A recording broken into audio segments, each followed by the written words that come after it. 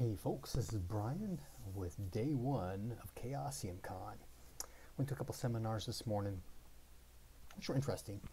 And then I played today. I played a game of Pendragon and a game of Call of Cthulhu. I'm actually in two Call of Cthulhu games.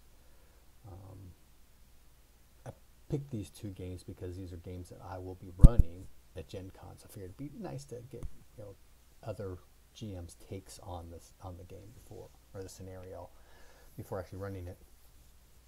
It was kind of interesting for the Call of Cthulhu game because the GM adjusted the environment from, apparently it was supposed to be in Sri Lanka, a tea plantation in Sri Lanka, and he changed it into a tequila farm in Texas.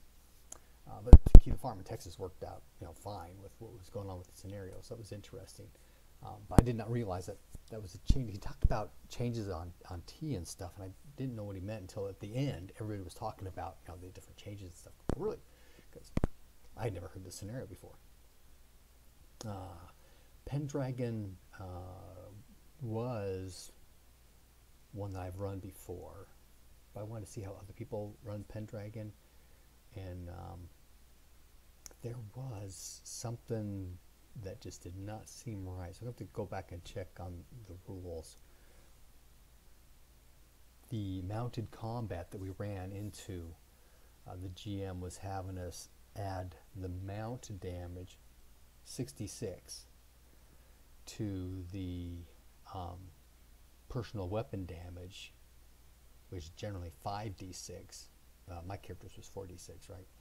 So we're talking about 11d6 on a normal hit. That's 35 points of damage on an average roll. 10. My damage that I would have done would have been 35. In fact, I did. My character did a charge attack with a lance on one of the Saxon knights, and averaging 35 points of damage, armor absorbing 10. That's 25 points of damage. That's generally most people's hit points.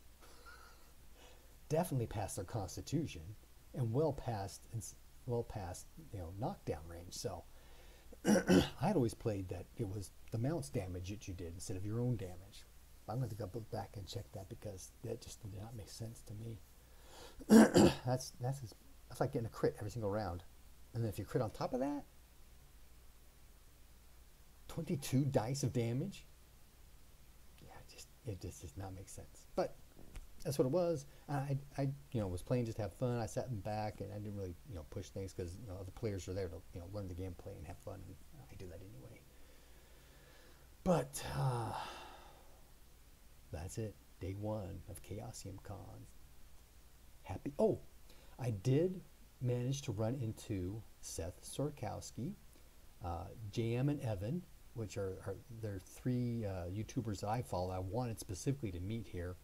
I could have sworn there's a fourth one, but I forgot the card I wrote everybody's name down on, so I could try to remember who they were.